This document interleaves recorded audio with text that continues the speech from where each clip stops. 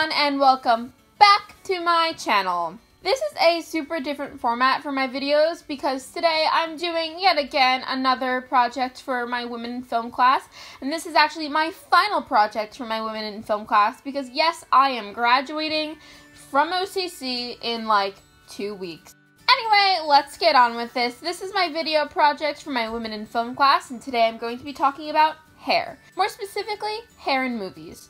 I took a poll on my Instagram, please give it a follow, and out of all who voted, the majority of people voted yes, there is a correlation between hair and femininity. I can never pronounce that word. So, this all being said, let's get started. Hair is not important whatsoever in terms of gender. Hair is very gender neutral, and it has been all throughout history, from caveman times, Vikings, Greeks, and everything in between. However, hair in movies, we are all subconsciously guilty of associating hair length with femininity. Women with short hair in movies have often been coined as the token lesbian, or even called dykey, which is absolutely such a derogative term. Janice Ian Dyke. But we all subconsciously do associate hair length with gender and even sexuality. I can't invite you because I think you're a lesbian.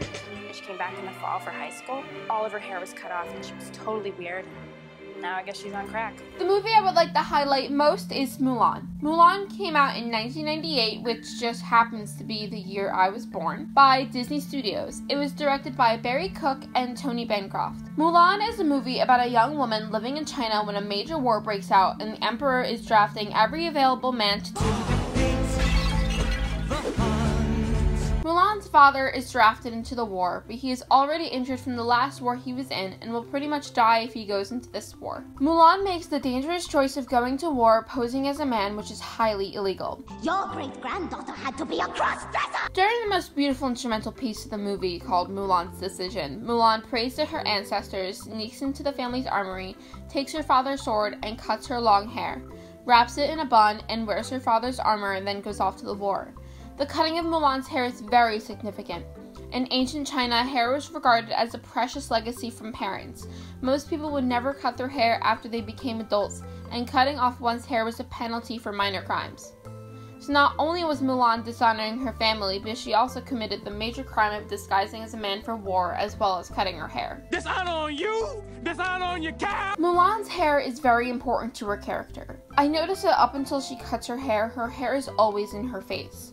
And you could argue that's because it's in a bun now, but during Honor to Us All, when the hairdressers put her hair in a bun, she deliberately curls her hair out into her face. I also noticed that during Honor to Us All, the highlight of the makeup process is her hair. In the very beginning, she's like, "This is what you give me to work with." And she points to her hair. During the bath, she's washing her hair because that's how you do bath. But then they brush her hair, and she even says, "With good fortune and a great hairdo." As if a great hairdo is what makes a man love you. I also noticed, and I don't know what this says about Mulan, that when she's walking the line at the very end of Honor to Us all the girls have their hair very tight and unique, and that's the only words I can describe them as, but they're very like royalty, and Mulan's just like, yeah, I threw my hair up in my bun. Like, I can do that bun, like, if I'm late for school. You know what I mean? So I think this also says a lot about Mulan as a character. Only at these points of the movie is her hair not neatly in her bun.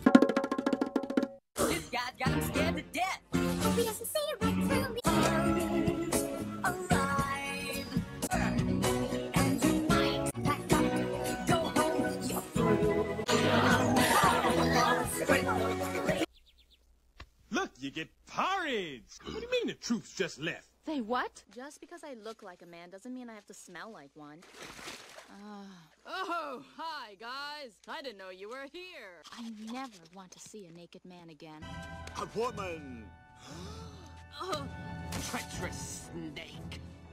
my name is Mulan. But from the point after she is discovered, she only has a single piece of hair in front of her face as opposed to the beginning when most of it was in front of her face. I believe all the beginning points were confidence. Her lack of confidence in regards to the matchmaker and disgracing her family. Other films I would like to point out that have some form of hair cutting is Les Mis and She's the Man. In Les Mis, although it's a musical, it is still a film. Anne Hathaway's character, Fantine, cuts off her hair to sell it to the ladies of the night in exchange for money to help her not-so-sick daughter. What can I do, it pays a debt.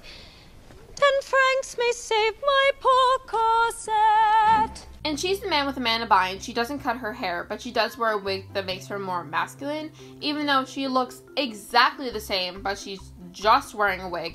Everyone seems to believe her. However, this one guy is very progressive and doesn't believe her, and then Just because you wear a wig doesn't prove you're a girl.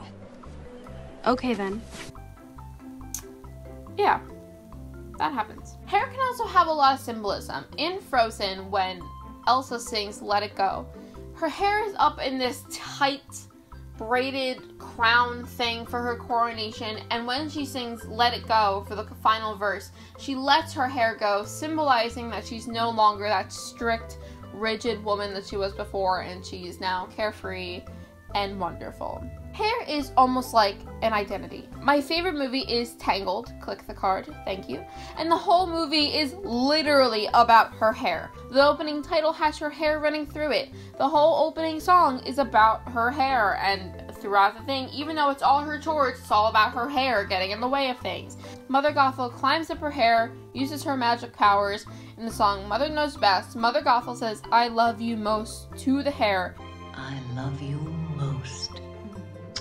I mean, look at that. Literally looks right at it when she says most. Hello? Most. Rapunzel ties Flynn up in her hair so he is literally tangled. Is this hair? Struggling is pointless. Get it? Tangled? Ha. Then the only thing I want to do with your hair is to get out of it. Literally. The snuggly duckling, that one guy comments on her hair. That's a lot of hair. She's growing it out. Is that blood in your mustache? She uses her hair as a vine to get across the ravine. Then she helps Flynn get across the ravine. Her hair is magic and glows and helps him get out of the impending doom of the water. We need it. Her hair glows. We're alive. I'm alive. I didn't see that coming. Eugene? The hair actually glows. It also has healing powers to help heal Flynn's hand. Please don't freak out. When they get to the city, her hair is literally so long that it gets in the way of everything and everyone keeps stepping on it. So Flynn has little girls braid her hair and it's super cute. And the whole movie is literally about Mother Gothel trying to keep her hair safe. Not Rapunzel, just her hair. Has to be protected. Until, spoiler, even though it came out in 2009, the very end when Flynn cuts it off. When he cuts it off, it turns brunette for good. Her powers are gone, and Mother Gothel shrivels up to the sad raisin that she always has been and turns to literal dust. Is this where Marvel got the idea from? Is this a conspiracy? Is it 2 a.m. and I'm just grasping for ideas? Anyway, when the king and queen finally get to see their daughter for the first time in like 18 years, they hardly recognize her. At least that's what I think. I think the first like 3 seconds is I don't think that's her, because the last time they saw her daughter, she was blonde. And then right after that, I don't think that's her moment. She's like, bam, oh my god, that's my kid, surprise, oh my gosh, it's my daughter, I can't believe it. The last time the king and queen saw Rapunzel, she was blonde and her hair was actually pretty much longer than it was now. But without this long hair, Rapunzel would not be Rapunzel. Sometimes hair is a staple, similar to a facial feature like the shapes of eyes or nose. Hair is something we identify people with. A haircut is a dramatic change for someone's identity. When Britney Spears and Jessie J shaved off their heads, the comment sections on YouTube were brutal. I heard a lot of people here online, and they've all been talking about that girl, that young girl. I don't remember her name. Don't matter. She's such a pretty young thing, and she went and shaved her head. Britney Spears is her name. I do not know why she would do that. She needs someone to come and give her some guidance. She seems like a sweet young lady, and I think to go and shave off all that pretty hair. When she showed up, well, let's just say with a whole new look that may not be so popular with her fans. Britney Spears. But when that happened, a lot of people said that they were both less pretty or less beautiful, as if it was the hair that made them that way and not like anything else. I even found an article about how to take care of your short hair if you're a woman the same way that men do. Hello.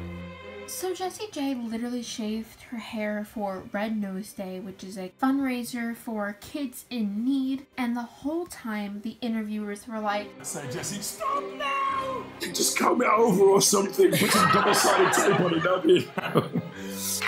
It's the weirdest feeling. Is it? Thanks. You look G.I. Jane good. This isn't really about this, it's about donating. No, it is about that. It is, Yeah, but just for right now. Yeah, it is right now. Your mum's crying because she's saying, "What have they done with my beautiful daughter?" No, she likes it. Which I think is so rude because she's literally just donating her hair for charity. Her hair grows back. Some of those kids' hairs may not because they go through chemotherapy and things like that. To conclude, does hair matter? Absolutely not. Doesn't care what color it is, how long it is, if you shave it or keep it long. Hair is just hair. However, audiences do associate hair with femininity.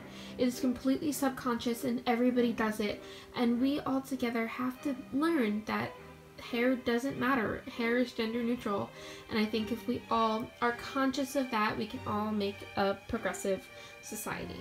If you enjoy these types of videos, please give it a like and subscribe and leave a comment down below so that I know you guys like these kinds of videos. I would like to give a big shout out to my teacher Jason Malloy for making this class absolutely positively so much fun. He was definitely one of my favorite teachers at OCC and I'm gonna miss him so much. Maybe if I get enough likes in this video, Jason will give me an A on this project. Hahaha, lol Jason, just kidding. Please remember to subscribe to my channel because I might start making videos like weekly again. Please check out my last video that I did for Jason's class. And until the next time, I shall see you guys in the next video. Bye!